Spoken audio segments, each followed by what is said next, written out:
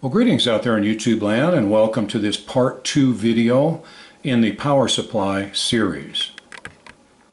In the part 1 video, we talked about several topics, including the difference between RMS and peak voltage.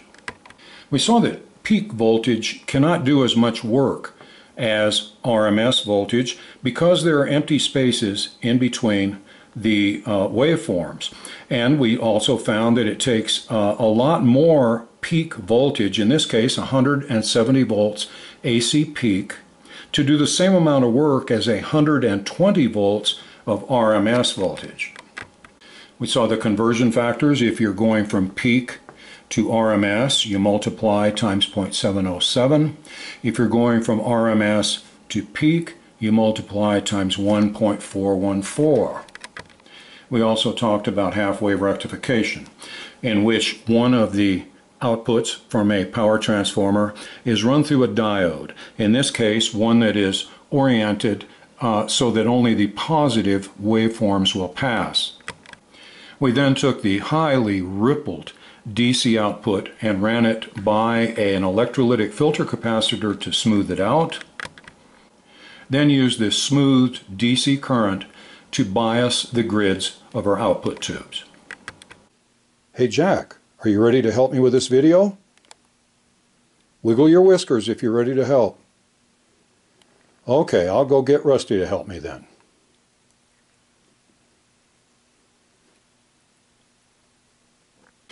Now in today's video we're going to move on to full wave rectified power supplies. As we will see, they're a lot more efficient and give us a higher voltage output than the half-wave rectification. Let's talk about the type of transformer that we're going to use. We're going to pick one with about a 1 to 5.4 winding ratio. That's the ratio between the primary and the entire secondary winding. The secondary winding will have to be center tapped so that we can ground this center tap and in effect split the secondary into two separate transformers. With this winding ratio of 1 to 5.4, if we run in 120 volts AC of RMS, we will get out 325 volts from this winding, from the center tap to the upper output, and then from the center tap to the bottom output, we'll get another 325 volts of AC RMS output.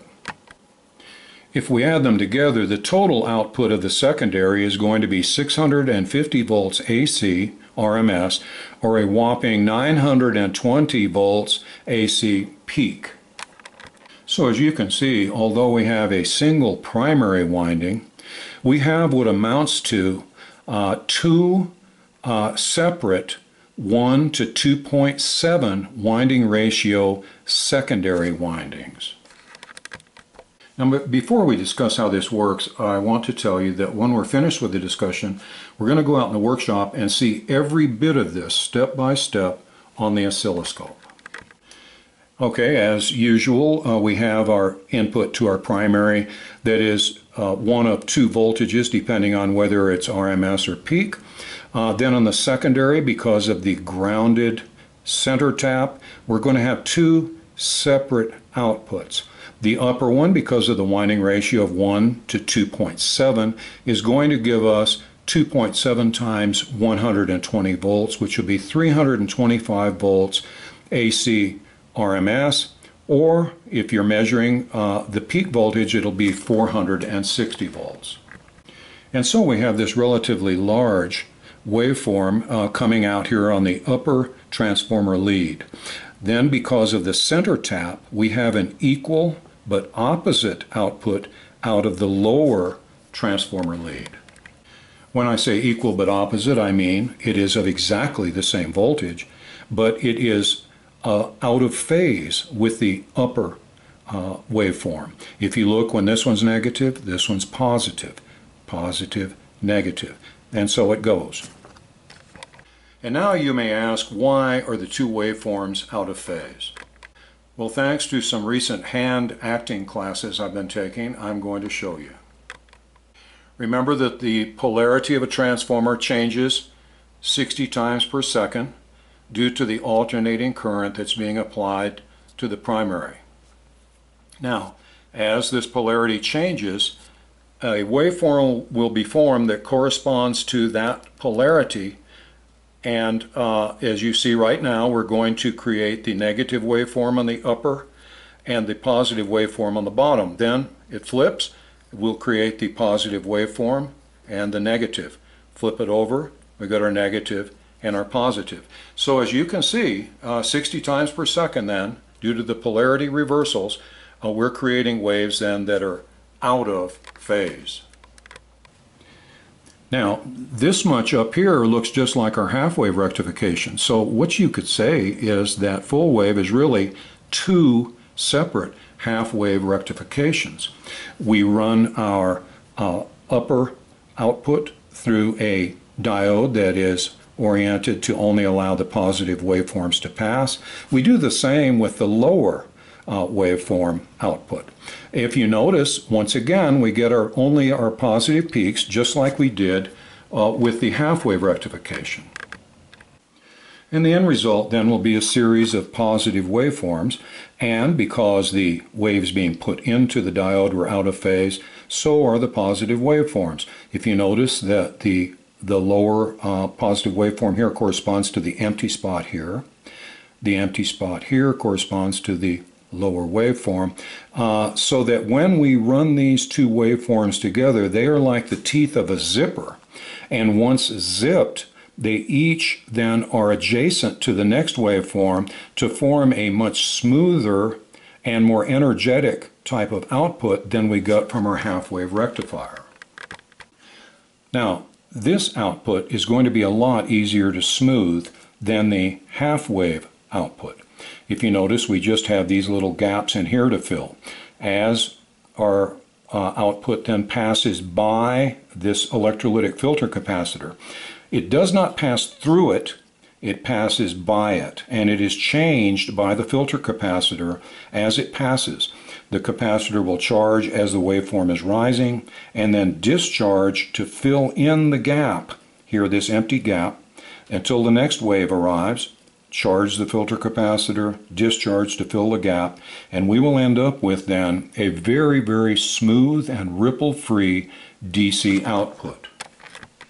Now, if you notice on my diagram, the peak and RMS voltages are very consistent all the way through. And the reality is, as we discussed in part 1, there is loss through these diodes. Okay, so this is going to be a little bit lower due to the rectification process. Also, the diodes that we use can be separate tubular diodes like I showed you in part 1, or they can both be incorporated into a full wave rectifier tube like a 5Y3 or a 5U4. If that's the case, the principle is exactly the same, it's just that you can't really see the diodes because they're within the tube itself.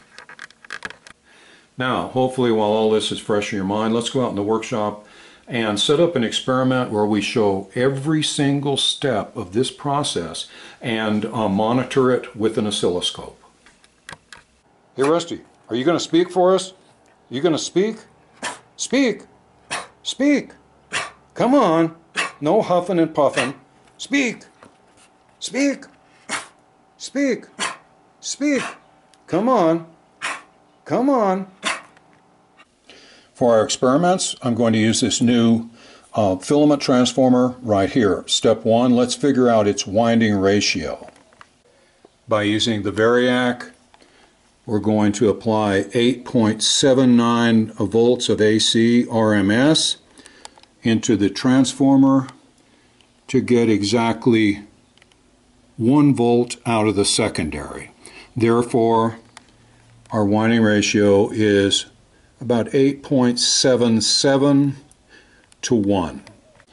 And to double check, if I crank the variac up to apply 120 volts RMS AC to the primary, I'm going to get about 13.7 volts RMS AC out of the secondary. which will reiterate our finding that the winding ratio is indeed about 8.77 to 1. Now, using our variac to input a steady 120 volts AC to the primary, let's measure the output from the center tap to each of the secondary output leads. So for the output from the upper secondary lead to the center tap, we'll get 7.03 volts of AC, and that is RMS. And for the output between our lower lead and the center tap, we see we have 7.03 volts of RMS AC. Okay, let's have a brief review. We put in exactly 120 volts AC RMS, or 169.7 volts peak AC into our transformer. The winding ratio is 8.77 to 1. And we find that the output between the center tap and either of the secondary leads is identical at 7.03 volts AC RMS or 9.94 volts AC peak. Now, just to double check, let's connect across both of the secondary output leads without the center tap. We'd expect it to be around 14.06, and it is around 14.03. So the total output is indeed split evenly between this lead and the center tap and this lead and the center tap. Now, you're probably wondering why I continue to express these measurements both in RMS and peak voltage values. It's because although the voltmeter converts to RMS internally, as we've discussed, the oscilloscope does not. The voltages that we're going to see on the oscilloscope are expressed as peak AC output. So while I may measure 7.03 volts AC across these two leads with my voltmeter, with the oscilloscope it's going to be much closer to 10 volts. Now let's take a look at the waveform that's coming out of the secondary of our transformer. We've said that when measured with the voltmeter it is 14.06 volts, that's RMS. The oscilloscope, however, is going to see a number much closer to 20. It'll be around 19.88 volts of AC, and that will be the peak voltage. And here is the secondary output. If you notice, from the midline up, it's 1, 2, 3, almost 4 squares, which would be 19.8 or 19.9 volts. That's peak AC. And the negative waveform is exactly the same.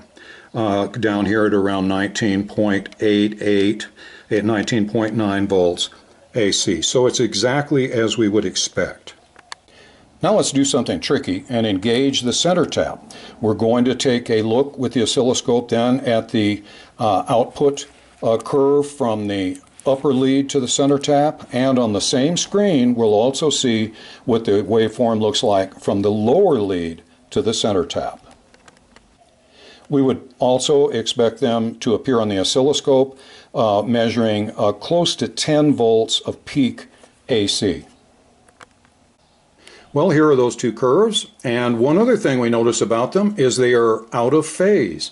The upper curve is negative when the lower one is positive. Secondly, if we apply a central axis to this AC waveform, we'll see that the peak height is about 2 squares high, which should be 10 volts peak AC as predicted.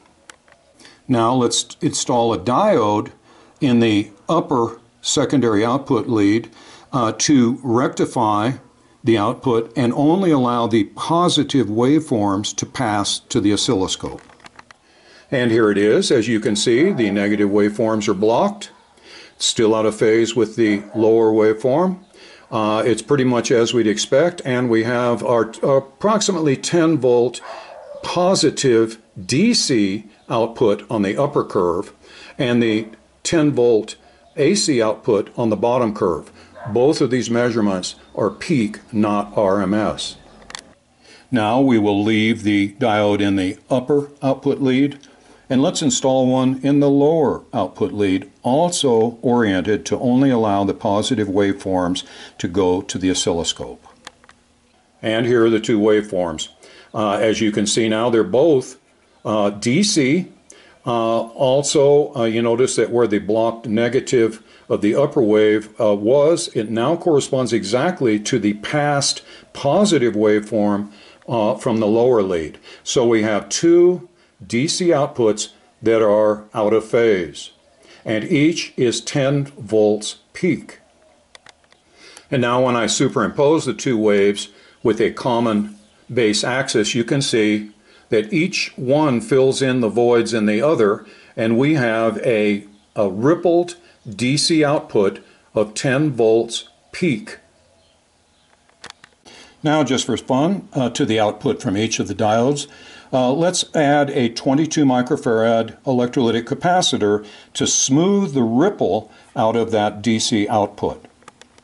And here we see a really nice, smooth, plus 10 volts peak DC output from our transformer through those two diodes. Well, that's about it on this Power Supply Part 2 video, in which we discussed full wave rectifiers. I'd also like to make a brief comment about the difference between the peak and RMS voltage. To me, it's like measuring by inches or measuring by centimeters. As long as your measurement is accurate and you're consistent, it really doesn't matter which one you use. But if you're inconsistent, say and start out measuring here by RMS, and then use an oscilloscope and get peak readings here, you're in for some grief. So be careful, be precise, and be consistent. So I hope that we'll see you in Part 3, in which we'll discuss full wave bridge rectifiers. We look forward to seeing you then. Thanks for watching. Bye for now. Hey Rusty, are you going to speak? That's my boy. There's your cookie. Good boy.